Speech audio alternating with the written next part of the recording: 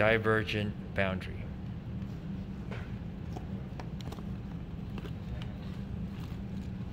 If it gets stuck, you have to unhook it.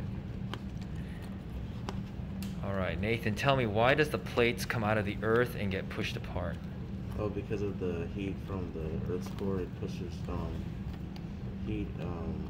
the magma up from the mantle. Okay, and why would magma go up? What's pushing it up? Tell me about heat. The heat rises. Heat rises, all right.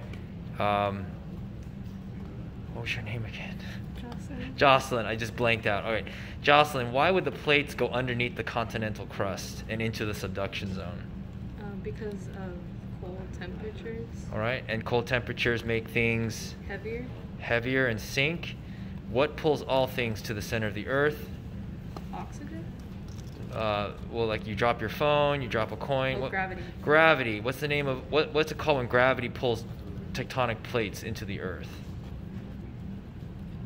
Slab pull. Slab. Can you say that? Slab pull. Slab pull. All right, Nathan. What's causing the plates to push apart? Ridge push. Ridge push. Great.